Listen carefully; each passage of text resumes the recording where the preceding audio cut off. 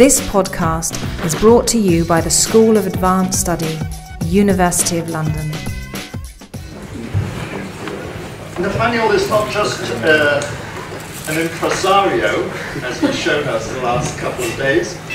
He's a very productive scholar, and he gave me his introduction yesterday, and he gave me a new one today. I assumed that he just stayed up all night writing some more publications, but in fact, it's a script to read, which is quite entertaining. But I've only just seen it, so the main thing is I'm not responsible for it. Dr. Nathaniel Adam Tobias Coleman. Where is he from? Dr. Coleman was born and bred in Brum. It's not all in verse. Even with that accent? Yes. Even though he doesn't speak Brummy. Indeed, Dr. Coleman is the 21st century incarnation of a long line of Brummy academics. Consider 3 of those Brummy scholars. In the 20th century, in 1968, Enoch Powell, MP, told his Conservative colleagues assembled in Birmingham's Midland Hotel that because, quote, immigrant communities can organize to consolidate their members, to agitate and campaign against their fellow citizens, and to overawe and dominate the rest with the legal weapons, he, Powell, filled with foreboding. Like the Roman, he seemed to see the river Tiber foaming with much blood. Well, he's a dead white man. And I'm arguing before I get to the end of this, there's loads of it. And I still hope there's time to talk. Many people don't realize that Powell was quoting from Virgil's Aeneid.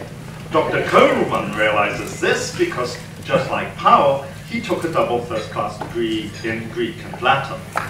Powell's paltry 3-year degree in classics from Cambridge was no match for Dr. Coleman's 4-year degree from Oxford, a degree famous for subjecting its undergraduates to the world's most intensive examinations, second only to those demanded by the Chinese civil service. Did you pass those as well?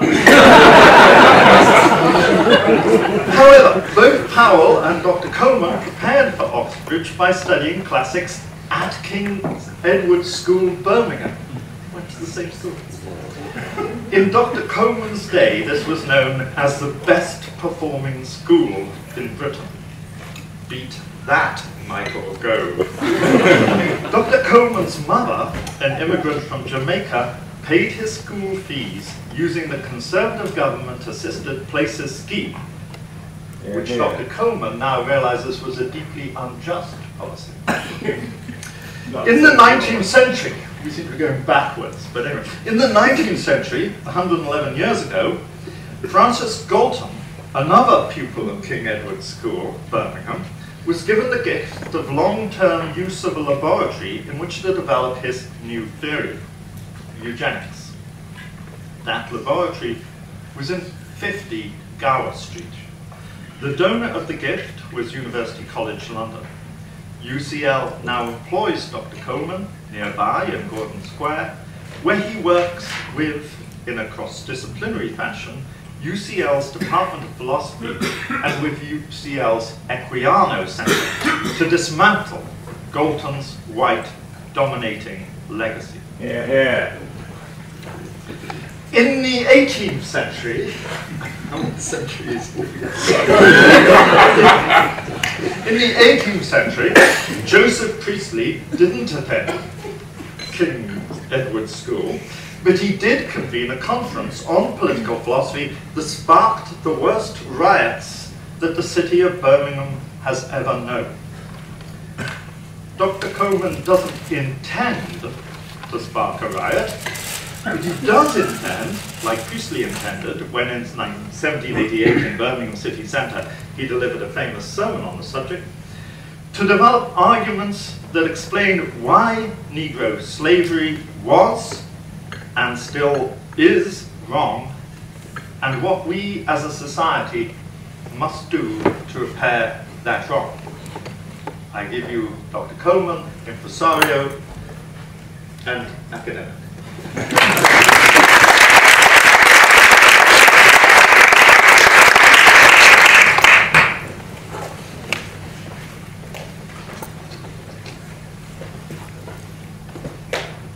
William Wilberforce. Conservative abolitionist or critical philosopher of race? I argue the latter. In summer 2013, I was a visiting research fellow at the Wilberforce Institute for the Study of Slavery and Emancipation at the University of Hull. The Wilberforce Institute, or WISE as we affectionately know it, is situated next door to the birthplace of William Wilberforce, which is now Wilberforce House Museum. I recommend you try it out. I used this time to read the 4 books that Wilberforce during his life published. Yes, it might surprise you to learn that Wilberforce did publish books, for we do not today remember him for having done so. The first of these books, published in 1797, was, at least during his life, by far the most famous of his 4 published books. It was entitled A Practical View of the Prevailing Religious System of Professed Christians in the higher and middle classes in this country, contrasted with real Christianity. It has received considerable scholarly, critical comment, not least from Christian scholars, such as Kevin Charles Belmonte, who writes in his critical edition of A Practical View that, quote, the brilliant orator and politician Edmund Burke spent the last 2 days of his life reading A Practical View. Not long before he died, Burke stated, if I live, I shall thank Wilberforce for having sent such a book into the world, unquote. By contrast, not one of Wilberforce's latter 3 books is available in any critical edition. Indeed, those latter 3 books have received little or no scholarly, critical comment. Those 3 books are as follows. In 1807, Wilberforce published a letter on the abolition of the slave trade, addressed to the freeholders and other inhabitants of Yorkshire. In 1814, Wilberforce published a letter to His Excellency the Prince of Talleyrand-Périgord on the subject of the slave trade. And in 1823, Wilberforce published an appeal to the religion, justice, and humanity of inhabitants of the British Empire in behalf of the Negro slaves in the West Indies.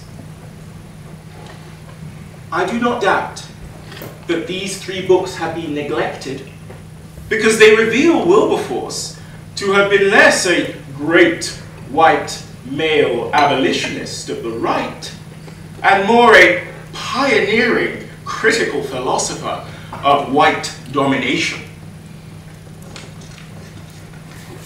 We can most clearly see this early critical philosopher of race in action in the 19th century in his philosophical explanation for why Negro slavery is morally wrong. However, as it has been more recently developed in the 20th century, the discipline of the critical philosophy of race has focused on philosophers in the USA who respond to political problems in the USA. This parochialism has meant that British philosophers who theorize racial injustice, such as the abolitionist William Wilberforce, are overlooked. Moreover, it has meant that political debates, which have no purchase in the USA, such as debates about the content of a national curriculum, are overlooked too. This essay traces, therefore, the early origins of the critical philosophy of race as that discipline arose here in Britain in response to racial injustice in Britain. My argument will proceed in 3 parts. Gove on Wilberforce. Wilberforce on degradation. Gove on degradation. Part 1. Gove on Wilberforce. According to Michael Gove, the Secretary of State for Education, quote, "We have a compulsory history curriculum in secondary schools that doesn't mention a single historical figure, except William Wilberforce and Olaudah Equiano," unquote. Now, some commentators have interpreted Gove's observation as a criticism of the current compulsory curriculum.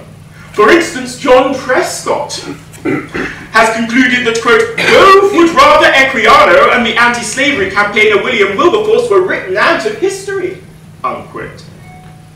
Yet Gove has not written Equiano and Wilberforce out of his new curriculum. We can see this if we compare what the curriculum due to expire in 2014 and the curriculum due to begin in 2014 each say about Equiano and Wilberforce. On the one hand, according to the current compulsory curriculum, quote, "All pupils should be taught the nature and effects of the slave trade." And this study of the slave trade should include resistance, the abolition of slavery, and the work of people such as Olaudah Equiano and William Wilberforce, unquote. On the other hand, according to Gove's new compulsory curriculum, quote, "Pupils should be taught about the slave trade and the abolition of slavery and the role of Olaudah Equiano in free slave. Moreover, quote, "Pupils should be taught about the lives of significant individuals in Britain's past who have contributed to our nation's achievements. This, we are told, includes the lives of, quote, reformers such as William Wilberforce," unquote. Yet notice that, whereas the current compulsory curriculum requires that we teach the work of Equiano and Wilberforce, Gove's new compulsory curriculum requires that we teach the role of Equiano, but the life of Wilberforce. Indeed, whereas the current compulsory curriculum requires that we teach both Equiano and Wilberforce to older pupils aged between 11 and 14 years, Gove's new compulsory curriculum requires that we continue to teach Equiano to older pupils, but that we teach Wilberforce to younger pupils, aged between 5 and 7 years. To see why it matters at what age we teach this to our pupils, we must ask the following question. What is the significance of this distinction between a role and a life? Understanding a person's role is a relatively complex task, since understanding a person's role requires a prior understanding of the common goal towards which that person is contributing, and of the contribution of other persons towards that common goal. By contrast, understanding a person's life is a relatively simple task, since a biographical list of events and experiences in chronological order can be grasped without any reference to goals that were held in common or contributions made by other persons to those common goals. Whereas one's life is personal, one's role is political. It places one's life in social context. To understand Wilberforce's life, our pupils need only grasp that Wilberforce was a good man who devoted all his time and energy and resources to the abolition of slavery. Indeed, this narrative of the saintly life is in many classrooms what is currently taught to our pupils. By contrast, to understand Wilberforce's role, our pupils would need to grasp whatever was distinctive about his contribution to the abolition of slavery. Presumably, they would need to grasp what Gove saw fit to mention as distinctive when, for his annual Wilberforce address to Conservative Christian Fellowship, he was, quote, asked to say a few words dedicated to the memory of William Wilberforce, unquote. Gove chose not to speak about Wilberforce's life, no. Gove chose to speak about, quote, Wilberforce's crusading passion for justice, unquote.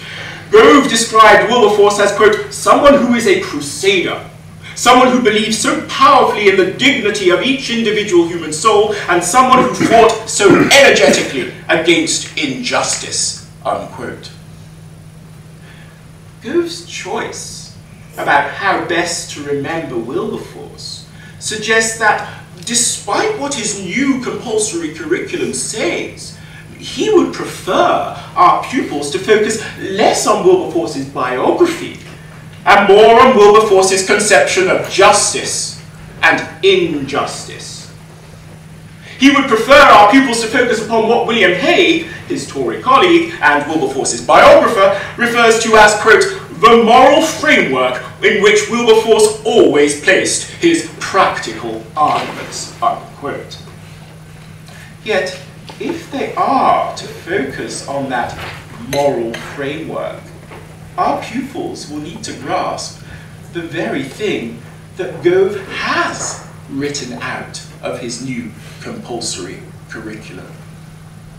Namely, the nature and effects of the slave trade. I shall make 2 points about this phrase. Wilberforce repeats it, and Wilberforce corrects it. This phrase, which appears in the current compulsory curriculum, but not in the new one, is a direct quotation of words that Wilberforce repeatedly uses in each of his 3 published works on the subject. First, consider Wilberforce's letter of 1807. In this letter, during a discussion of plans for abolition that were drawn up by Edmund Burke, Wilberforce complains that in his day, quote, very little was known, even by men in general well-informed, concerning the nature and effects of the slave trade, unquote. Indeed, Wilberforce argues that, quote, from farther information than it was possible for any man then to possess concerning the nature and effects of the slave trade, unquote, Burke himself would have concluded that his own plans for abolition were inadequate. Second, consider Wilberforce's letter of 1814. In this letter, Wilberforce was, quote, greatly surprised as well as much concerned to hear that the information concerning the nature and effects of the African slave trade had been very little circulated in France, unquote. Wilberforce was at pains to draw the French diplomat's attention to not only to, quote, the nature and effects of the slave trade, unquote, but to the, quote, real nature and effects of the slave trade, unquote. And not only to, quote, the nature and consequences of the slave trade, unquote, but to the, quote, real nature and consequences of the slave trade, unquote. Wilberforce repeatedly referred to, quote, the natural and indeed infallible effects of a traffic in man, unquote, because he thought, quote, the dreadful nature and effects of the slave trade were almost utterly unknown, unquote. Third and finally, consider Wilberforce's publication of 1823, which Wilberforce himself consistently referred to as his manifesto. In his manifesto, Wilberforce focuses on, quote, their natural effects in the depravity and moral degradation of the species, unquote. However, before we begin to identify what Wilberforce meant by, quote, the slave trade's natural effect of moral degradation, we need to realize that Wilberforce not only repeated this refrain, he also corrected it. In his final work, his manifesto of 1823, Wilberforce concluded that the phenomenon he opposed was not a trade, but a system. It was, quote, a system of crimes which was so falsely called a trade in Negroes, unquote. Indeed, as early as his letter of 1814, Wilberforce already spoke of, quote, that detestable system, strangely misnamed a trade, unquote. and of, quote, that dreadful system of wrong and robbery, by so misapplied a courtesy of speech, termed a trade in slaves, unquote. Thus, if Gove wants, as he suggests, our teaching of the so-called slave trade to tackle Wilberforce's moral framework, then he must want us to teach our pupils how that framework led Wilberforce to conclude that the natural effect of the Negro system was moral degradation.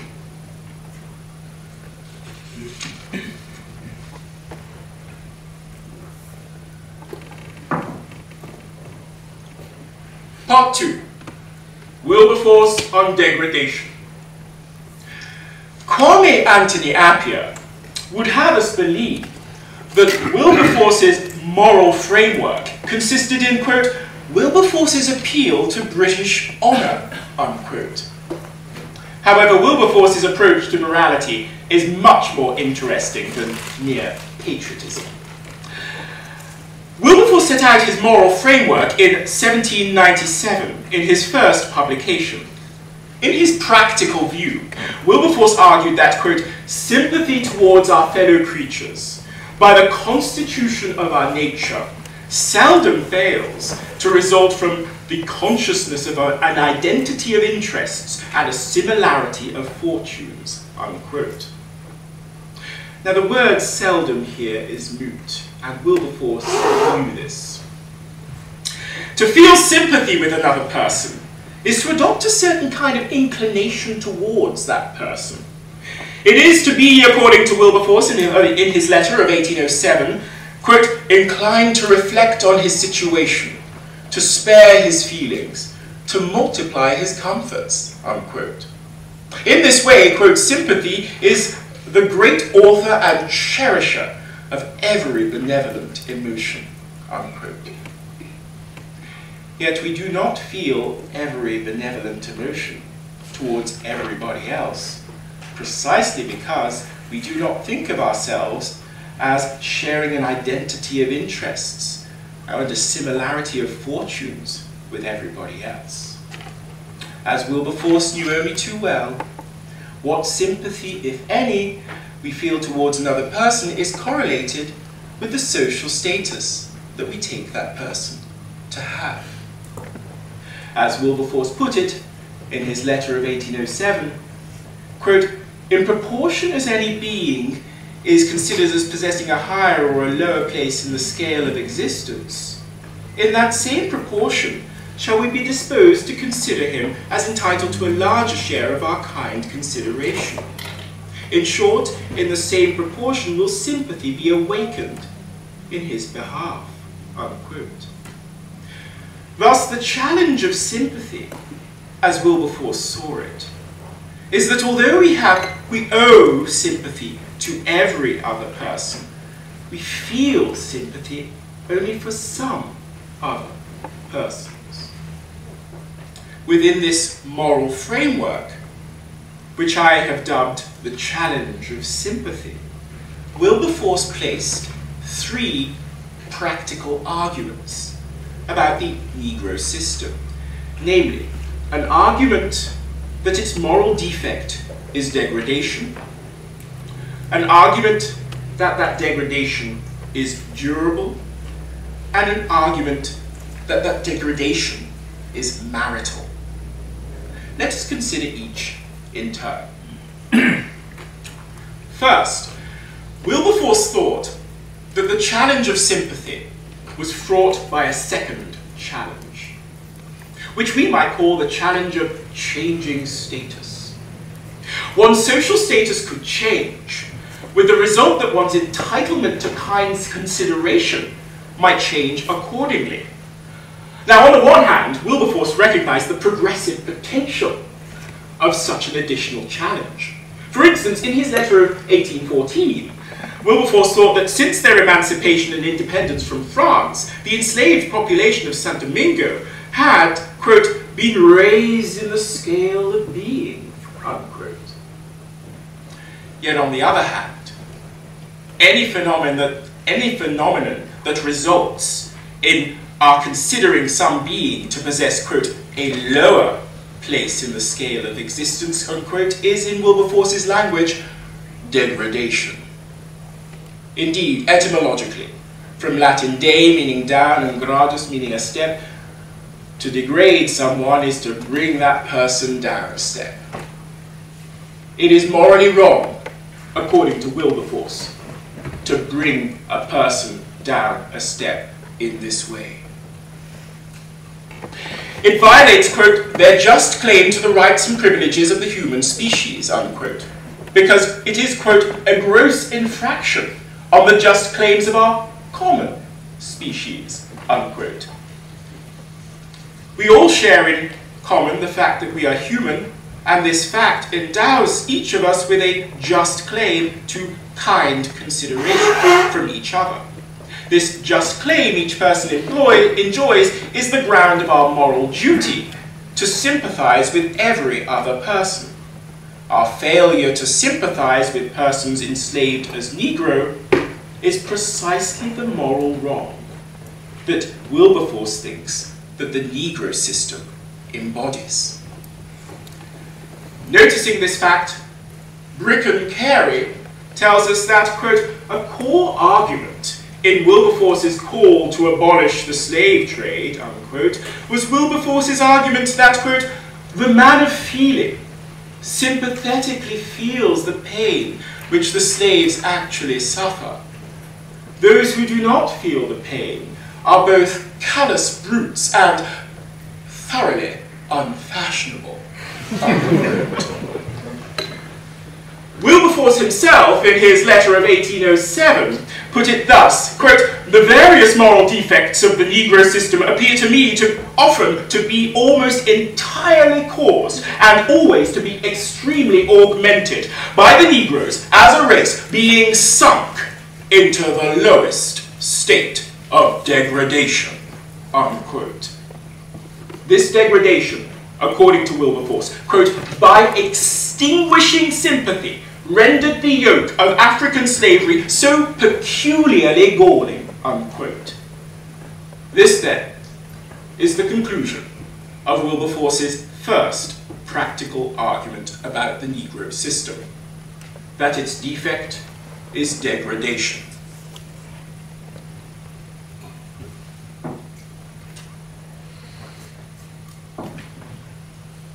Second, according to Wilberforce in his letter of 1807, the fact that a person enslaved as Negro was uniquely, quote, the victim of degradation, unquote, explains why in West Indian slavery there was, quote, no place for sympathy, unquote, whereas in ancient slavery, sympathy was, quote, often in lively exercise, unquote.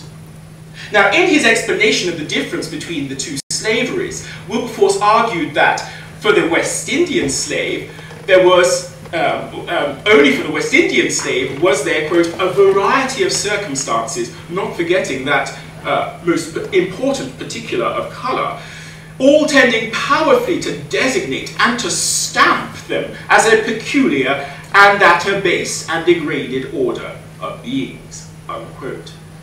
By contrast, Wilberforce argues, because, quote, the slaves among the ancients in general were of the same complexion, features, and form with their masters, these masters were aware that their situation was one into which they themselves might be reduced by the fortune of war, unquote. Commenting upon this contrast, Wilberforce observes that, quote, wherever sympathy is an exercise, we feel that we ourselves might have been fated to drink from the bitter cup. Quote. Thus, Wilberforce's explanation amounts to the assertion that, quote, his colour, his features, his form, his language, his employment all tend to extinguish sympathy, unquote. Importantly, each of these bodily ways in which a person was designated a Negro has a staying power. Wilberforce, in this regard, observes that in the ancient world there existed an opportunity for, quote, the frequent elevation of slaves to occupations of the highest confidence and importance, with a prospect frequently realized of emerging by emancipation into a state of liberty and comfort, unquote. Now, this opportunity did not exist in the modern world, where the degradation of a person who had been enslaved as Negro was a degradation that endured even after manumission and emancipation. This, then, is the conclusion of Wilberforce's second practical argument about the Negro system, that its degradation was durable.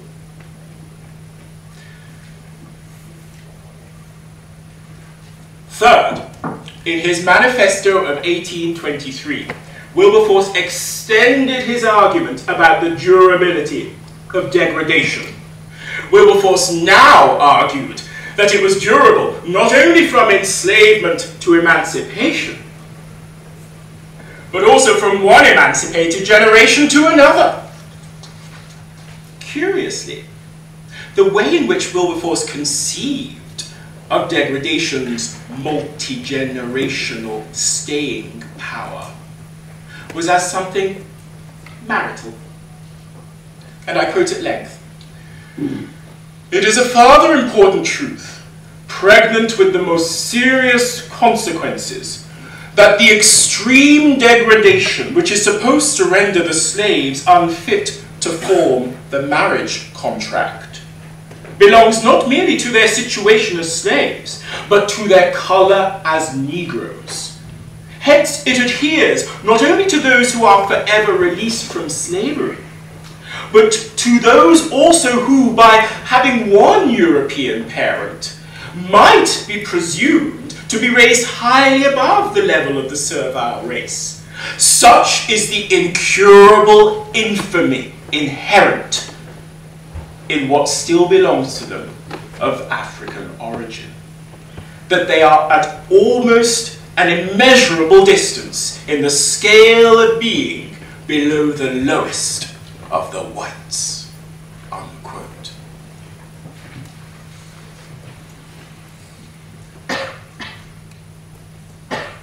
Part 3. Gove on degradation. Now, it is easy, I think, to misunderstand what Wilberforce meant when he spoke of, quote, "the extreme degradation of the colored race as it affects their marriage relations," unquote. For Wilberforce's text admits of two interpretations. I shall anticipate such a misunderstanding by drawing upon two approaches to public policy recently adopted by Michael Gove: his approach to policy on marriage and his approach to policy on adoption. Our distinguishing between Gove's different approaches to these two political issues will help us distinguish two different approaches that Wilberforce takes to the political issue of durable marital degradation. First, take Gove's approach to marriage. Now, just as Wilberforce, with his medical metaphor of the incurable infamy, spoke about marital degradation in terms of disease, so too does Gove employ a metaphor that identifies marriage with health. When called upon to explain why he wants to extend legal marriage to gay men and women, Gove said, quote, "I believe marriage should be defended, supported, and promoted in every way. A society which believes in commitment and which seeks to encourage people to put the enduring above the convenient, and which asks people to put stability in personal relationships ahead of self-interests, is a healthier society," unquote. This approach, which is committed to the fundamental value of legal marriage, is shared by Wilberforce. Admittedly, in his earlier work, his Practical View of 1797, Wilberforce seems to have had a gendered view of the fundamental value of legal marriage. For, quote, "the wedded state," unquote, Wilberforce tells us, quote, "seems to afford to the married man," unquote, whenever he, quote, "returns to his family, worn and harassed by worldly cares or professional labours," unquote, "a wife who, quote, might revive his languid piety." Marriage makes men better Christians, However, in his later work, in his manifesto of 1823, Wilberforce, like Gove, seems to have had a more general view of the fundamental value of legal marriage. He tells us that marriage is, quote, the wellspring of all charities of life, the source of all domestic comfort and social improvement, the moral cement of civilized society, unquote. It is, quote, that growing attachment, that mutual confidence, which spring from an identity of interest, from the common feeling for a common progeny, with all the multiplied emotions of hope and even of fear, of joys and even of sorrows, which bind families together, unquote. It is, quote, the great expedient for maintaining the moral order and social happiness of mankind, unquote. Now, if Gove and Wilberforce are correct in thinking that marriage is fundamentally valuable in this way, then we might think that we can begin to make sense of Wilberforce's contention that degradation consisted in what he sometimes calls, quote, the want of marriage, unquote, or, quote, this neglect of marriage, unquote, and the fact that, quote, they are strangers to the institution of marriage, unquote. On this first interpretation of Wilberforce, the idea would be that owing to the moral degradation of the Negro system, the rate of marriage among persons enslaved as Negro was low.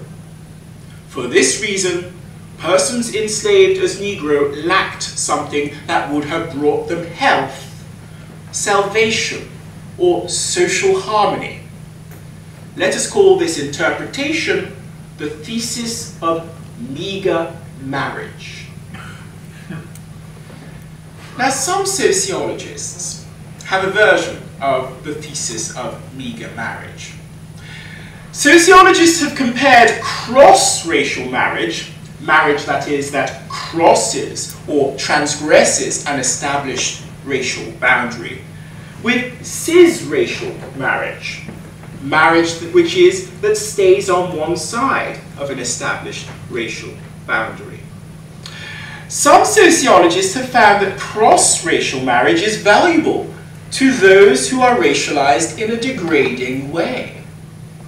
For instance, in 1964, Milton Gordon found that for Italian Americans, their high rate of cross-racial marriage with Anglo-Americans was evidence that they had succeeded in entering the, quote, social cliques, clubs, and institutions of the core society at the primary group level, unquote. This suggests that we have reason to be concerned if, as Wilberforce said it would, meager rates of marriage across the boundary established between racial blackness and racial whiteness endure. Indeed, such rates do endure. According to the Office for National Statistics in England and Wales in 2001, quote, white people are the least likely to be married to someone outside their ethnic group. Only 1% of white men and women had done so, unquote. Focus on those who had done so. Quote, almost 5 in 10 other black men, 48%, and 3 in 10 black Caribbean men, 29%, were married to women outside the black ethnic group, in most cases to white women, unquote. By contrast, although in general, quote, patterns of interethnic marriage were similar for men and women, unquote, the sole exception to this similarity is that, quote, black women were less likely than black men to have married outside their ethnic group, unquote. From this statistic, we might be tempted to conclude that durable marital degradation consists in the meager rates of marriage between black women and white men in England and Wales. Yet such a conclusion would be a mistake.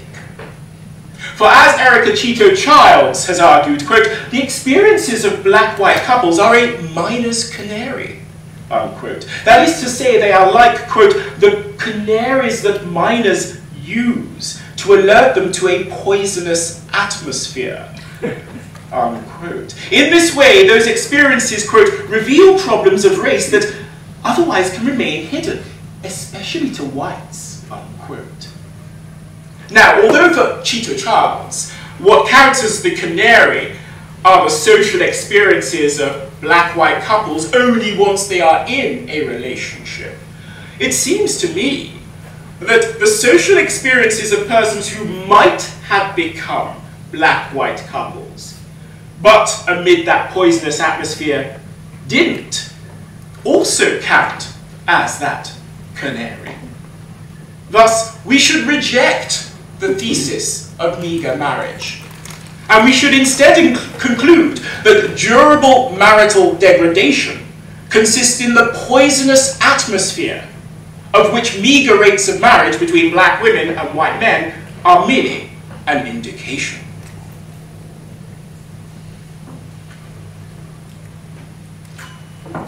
Gove's approach to adoption helps us to understand what that poisonous racial atmosphere might be. According to Gove, quote, the reality is that a black child is 3 times less likely to be adopted from care than a white child, unquote. Gove argues that, quote, it is simply disgraceful that a black child is 3 times less likely to be adopted from care than a white child, unquote. Because, quote, it is outrageous to deny a child the chance of adoption because of a misguided belief that race is more important than any other factor, unquote. Who exactly is denying children the chance of adoption because of this outrageous and misguided belief?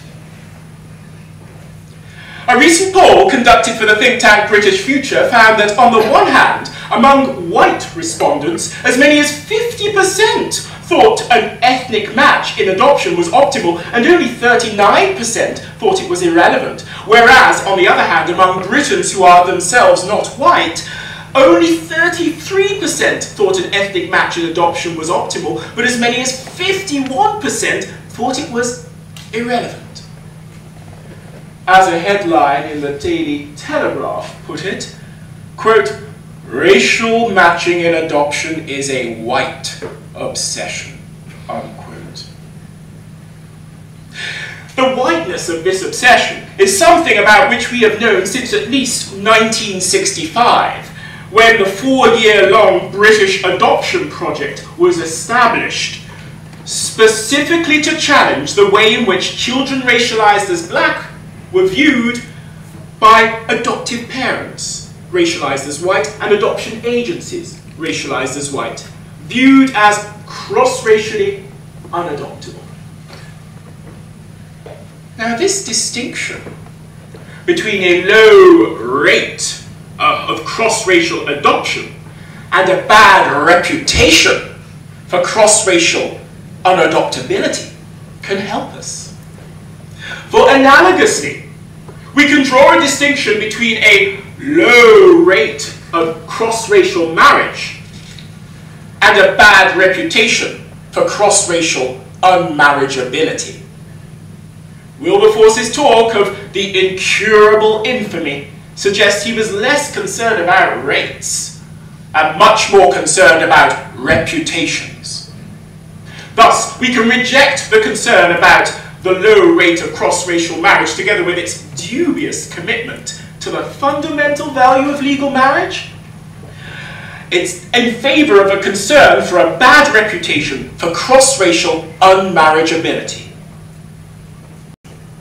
In Wilberforce's words, we are concerned about, quote, the degradation of the Negro race in the eyes of the whites, unquote. We are concerned about a poisonous atmosphere, quote, degrading the slaves in the eyes of all who are in authority over them, and thereby extinguishing that sympathy which would be their best protection, unquote. Thus, Wilberforce would probably argue that meager rates of marriage between black women and white men indicates an atmosphere poisoned by how white men see black women. Importantly, Wilberforce tells us that, quote, this West Indian prejudice is only against a moral union and connection. For the immoral connection with this degraded class of the female population is almost universal, unquote. Thus, according to Wilberforce, the white male view that black women are cross-racially unmarriageable went hand in hand with the white male view that black women are cross-racially hypersexual. Wilberforce gives an example of this white male view in action when he mentions, quote, a gentleman sometime resident in Barbados, unquote, who speaks, quote, with real humanity of the free coloured people, and even suggests a plan through the medium of a moral union of the sexes among the coloured people in the colonies for the gradual emancipation of those slaves, unquote. However, Wilberforce tells us, this same gentleman, quote, very strongly depreciates any attempt to introduce any such connection between them and the white inhabitants, unquote. Now, why in the eyes of this white man are black women good enough for cisracial marriage, but not good enough for cross-racial marriage? Wilberforce answers by quoting from what he calls the celebrated history of Jamaica. According to the historian Edward Long, quote, ludicrous as the opinion may seem, I do not think that an orangutan husband would be any dishonour for an Hottentot female. For what are these Hottentots? They are, say the most credible writers, a people certainly very stupid and very brutal, unquote. This, then, is what Michael Gove should want us to teach our pupils about William Wilberforce. Not his saintly life, but rather his moral argument that the Negro system durably degraded black women in the eyes of white men. In his annual Wilberforce address to Conservative Christian Fellowship, Gove tells us that, quote, there are many who are surprised when they hear the story of Wilberforce and the huge impact that he made on the conscience of the nation, unquote. I do not doubt that there will be many who are surprised to hear the moral arguments of Wilberforce and the huge implications of those arguments for conservative policy on our national curriculum.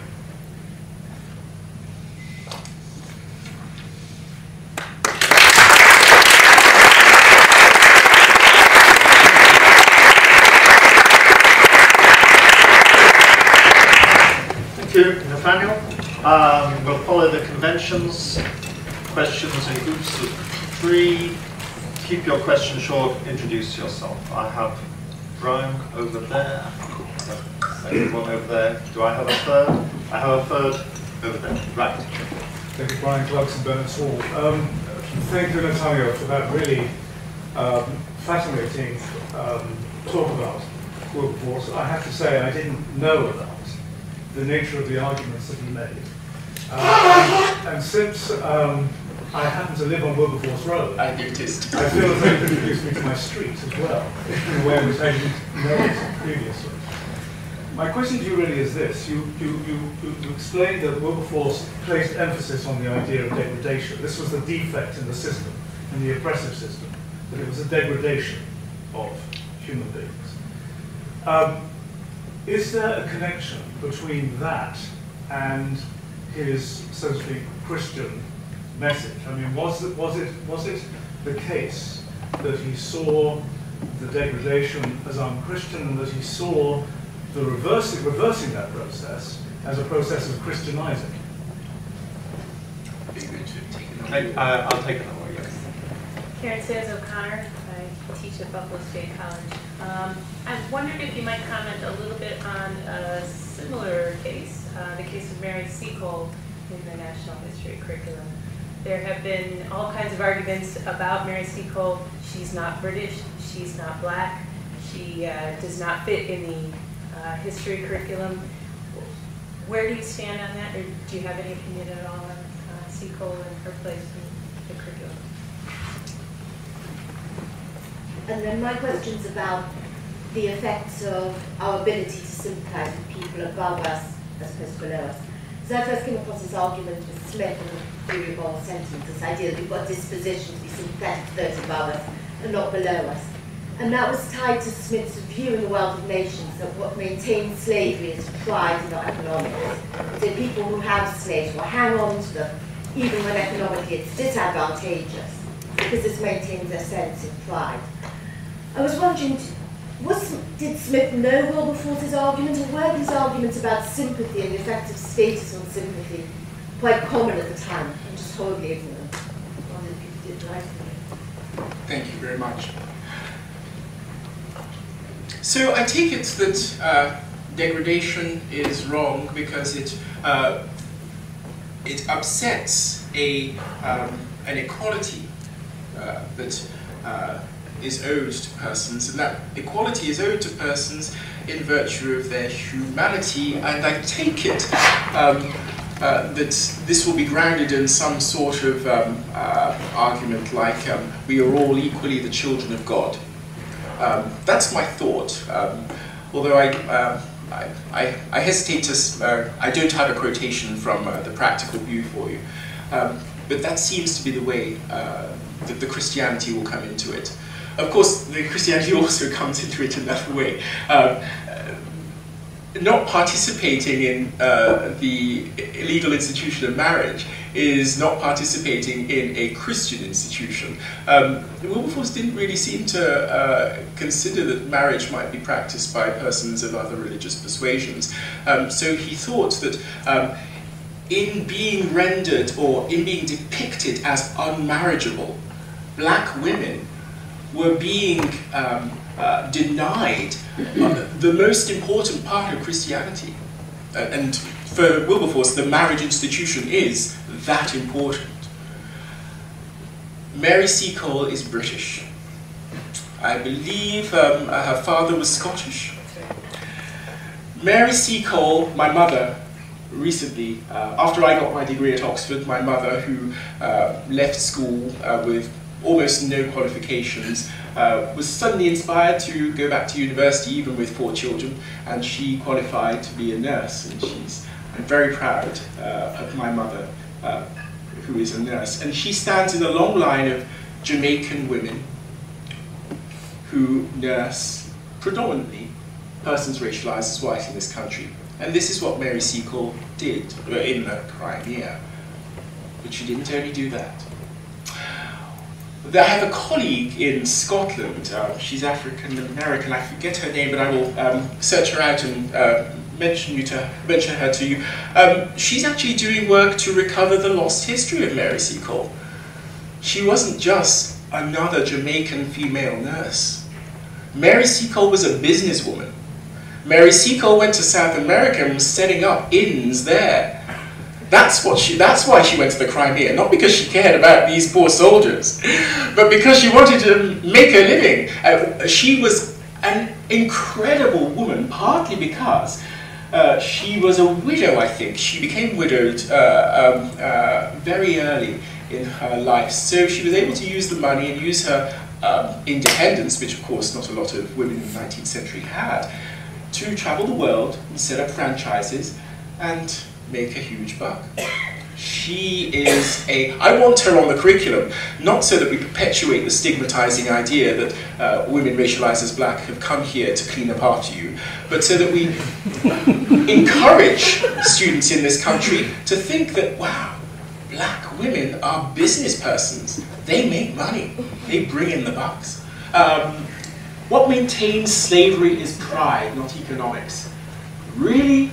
Adam Smith. Oh, no, I'm not speaking to you, I'm speaking to Adam Smith. So, how did Adam Smith enjoy his sinecure in Glasgow? How did Glasgow become so wealthy at the time when Adam Smith was writing his work? It wasn't the invisible hand that made Glasgow wealthy. It was the whip hand that made Glasgow wealthy. Adam Smith is not to be believed.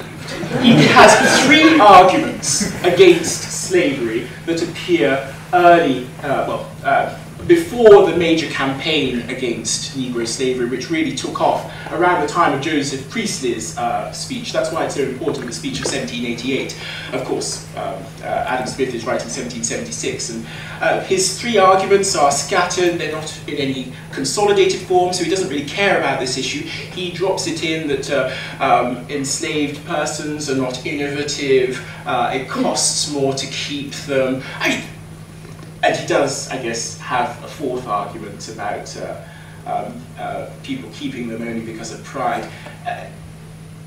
Interestingly enough, he published an additional edition of his Wealth of Nations once the debate really had got started. I think it was 1789 or 1790 or 91.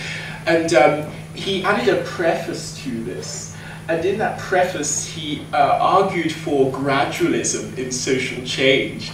And one scholar has identified that there are passages from this preface that were reproduced almost verbatim in Parliament when they first debated whether or not to end the slave trade. So that's the influence that Adam Smith had on the abolitionist debate. He made it more gradual by that preface. I'll share the article with you later.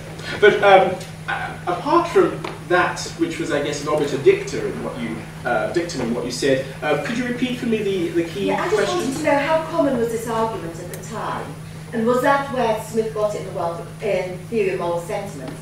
Did he get it from Wilberforce, or was it common knowledge, something that was going around? This idea that people found it harder to sympathise with those who were lower than them. Okay, so I guess it's interesting to me that Smith thinks that it's easy or easier to sympathise with people who are above you. I link this to what Andy Gregg said a little earlier, the idea that persons who are stigmatised, racialised in a degrading way, might have a better understanding of the social experience of persons who are racialized in a, I guess, a dominant way. I rather suspect that this idea that it was difficult to sympathize with people who had the lowest social status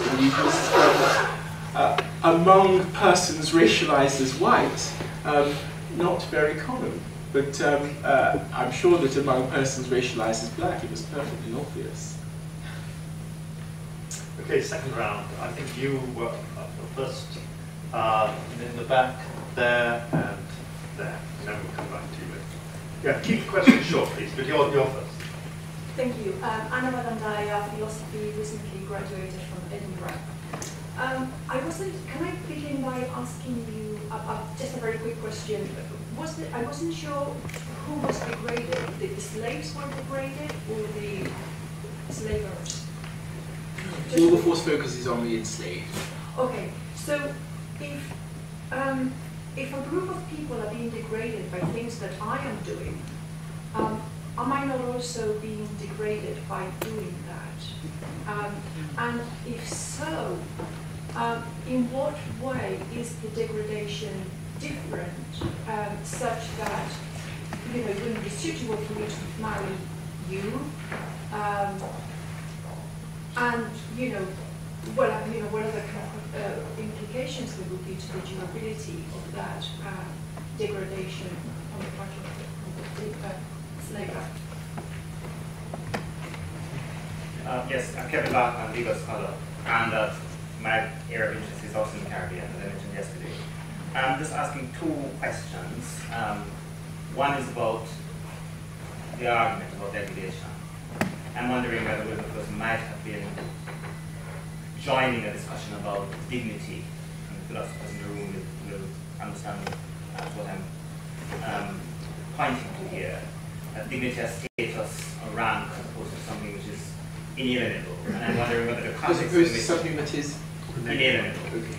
I'm wondering whether that argument might have been influenced by the revolutionary context in which these publications appeared, the Asian Revolution in particular, and the kind of discussion that would have taken place in that situation, including the discussion of mixing, which is what your significant part of your discussion is centered around. So I wonder whether you thought about his contribution in that way. And the second is about the contribution of Mary Prince, the narrative of Mary Prince. As a colleague over there mentioned, Mary Seacole, it strikes me that perhaps it would be interesting to see how these three different types of texts could be read together. Hi, James Bartholomew's KCF Philosophy.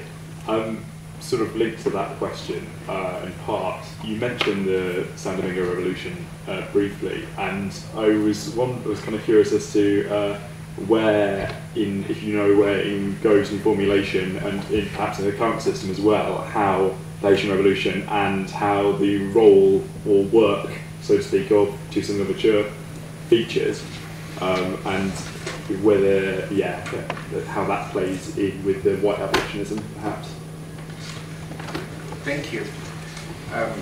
Just for a quotation. Yes, persons who are enslavers and bystanders to the institution of, what never stands outside of the institution of enslavement, but people who are neither enslavers nor be enslaved are degraded by the existence of an institution, a slaving institution. Wilberforce doesn't necessarily focus upon this, although he is interested, for instance, in the way in which white men are corrupted by their easy access, their illegitimate and unjust easy access to the bodies of black women. So that's the way in which he does recognize this. But he doesn't dwell on this, unlike other philosophers. Certainly, women racialized as black, women who were enslaved as Negroes, such as Mary Prince, whom I'll come to in a moment, Harriet Ann Jacobs, they did speak at length about the way in which their masters became unprincipled, an unprincipled master and a jealous mistress. That's what Jacobs said. You can tell what Jacobs had to suffer at the hands of each of those. Neither of those two persons, Prince or Jacobs, goes as far as John Stuart Mill, who, and many people don't realize that John Stuart Mill had something to say about slavery. I rather see John Stuart Mill as a Michael Dummett character, and I was quite taken when Robert said that Michael thought that the best thing that he had ever, he really wished that he had written the book that Anne wrote on racial injustice.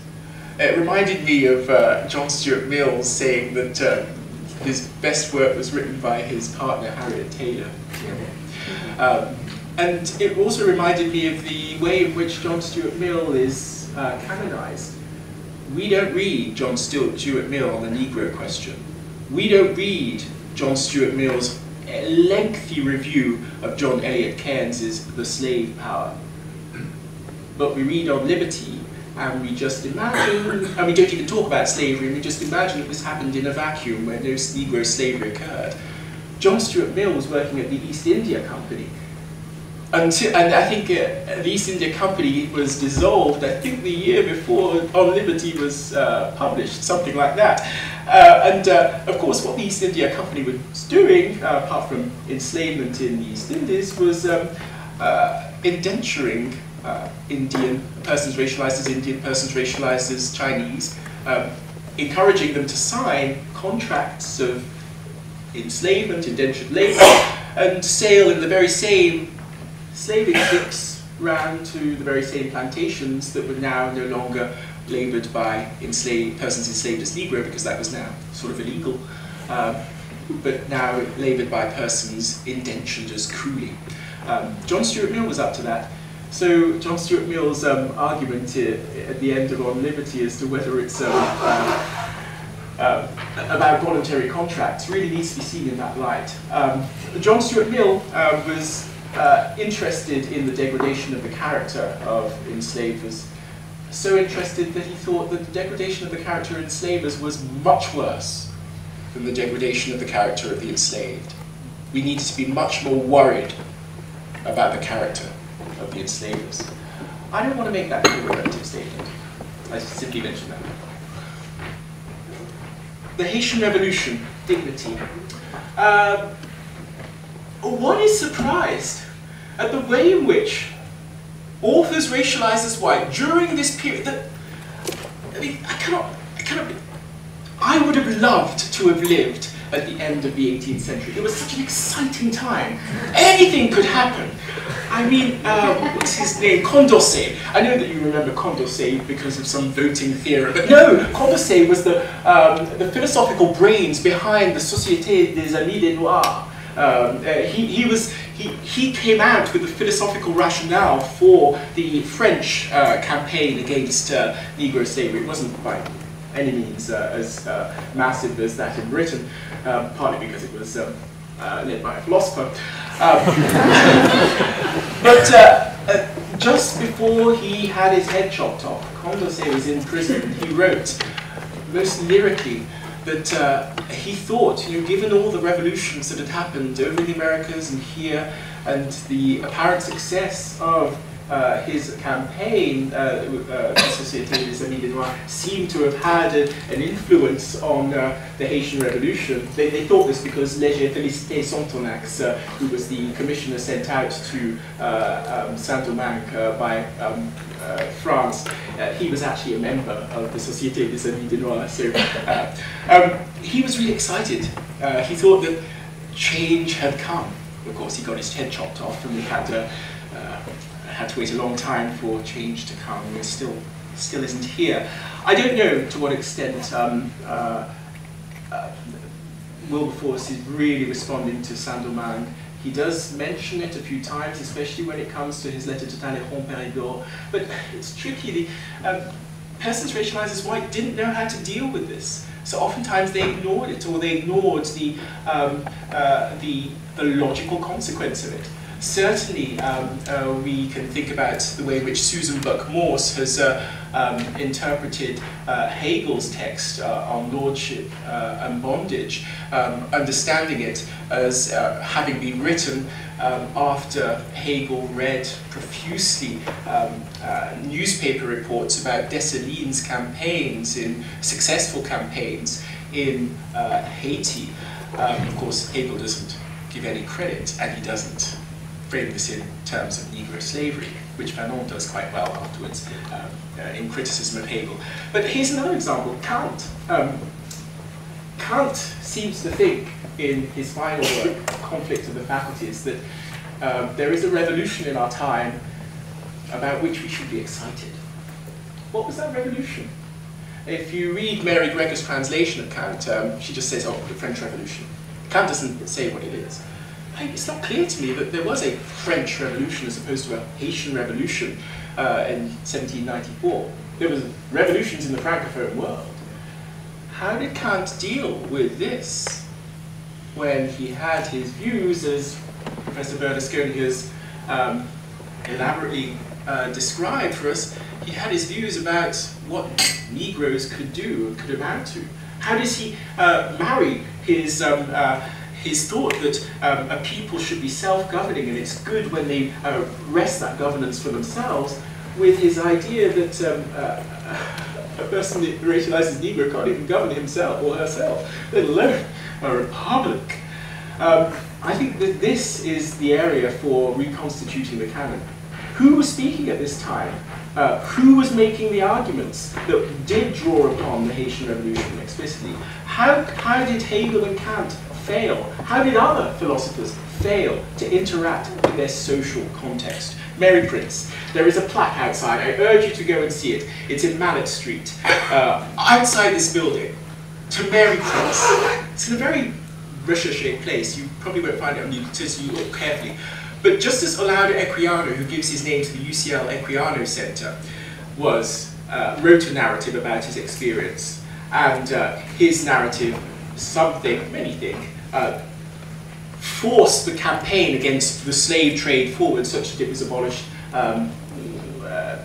maybe 2 decades later in 1807. Many people think that Mary Prince's narrative was dispositive. It came out in 1831 in the abolition of Negro slavery in the British Empire in 1833, 1834. Why? Well, this was written by a woman. And I guess for a few decades, several decades, people had thought, oh yes, slavery is bad, it's painful, you know, these men, they get whipped. I guess they hadn't really thought too carefully or thought too publicly and explicitly about how this was gendered. Mary Prince did us a great honor.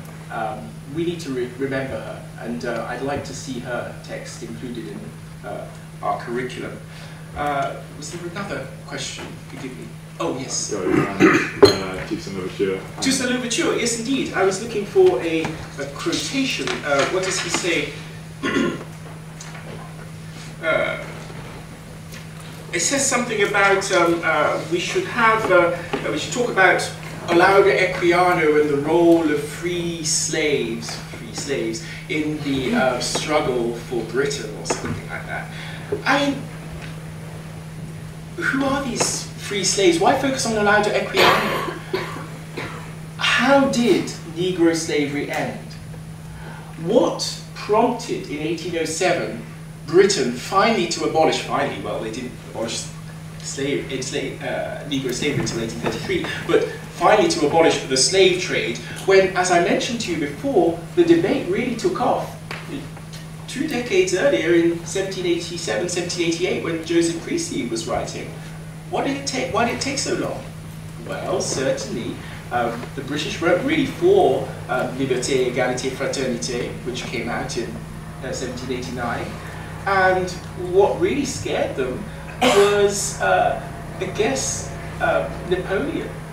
And what they saw was an opportunity to defeat Napoleon.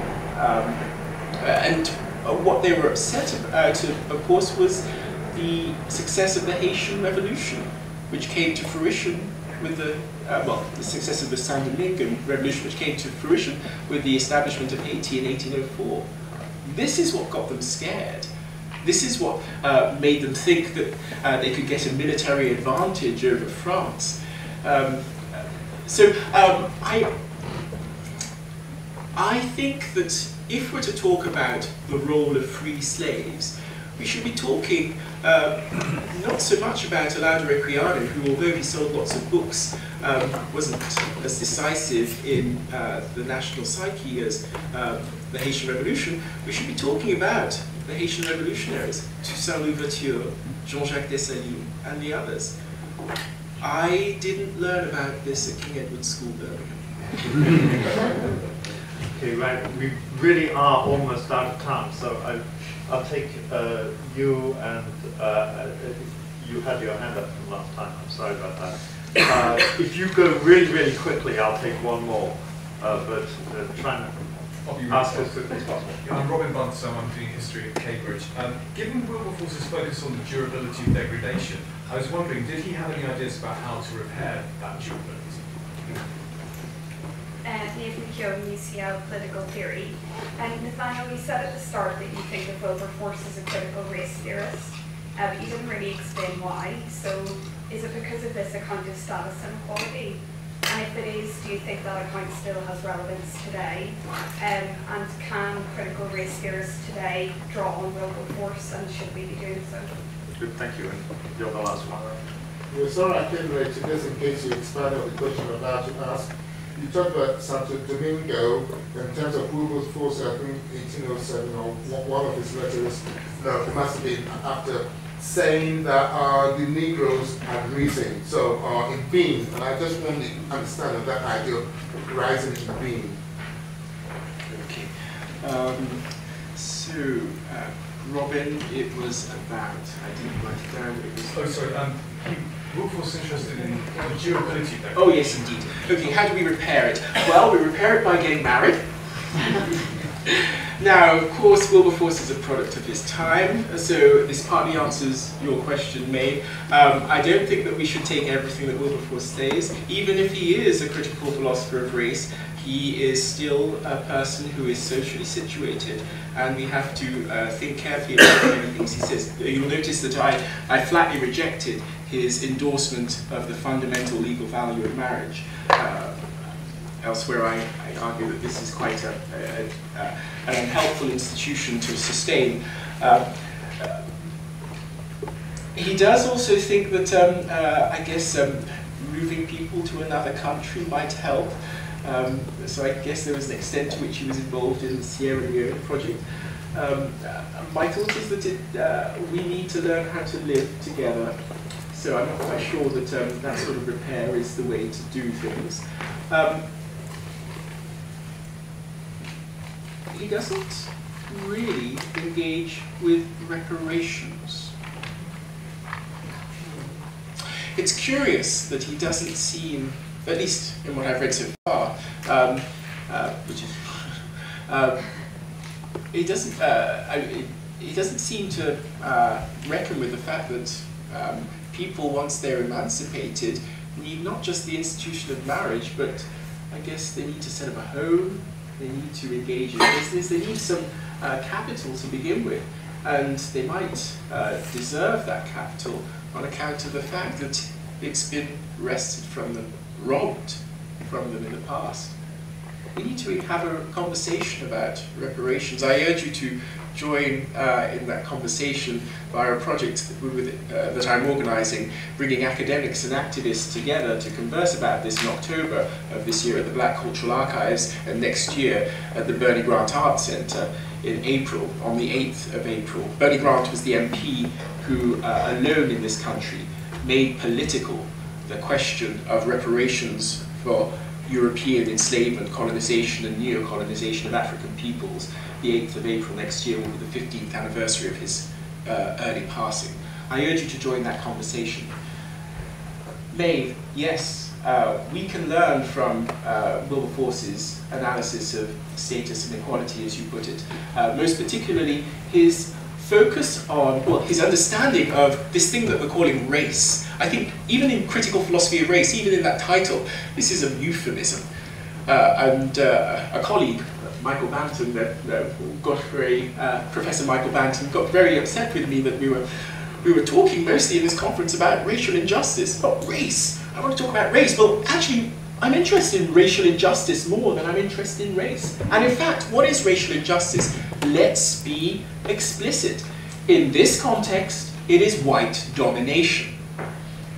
White domination doesn't work in reverse, as racism does. And so I think that focusing upon white domination, which is what Wilberforce does, can help us in this society.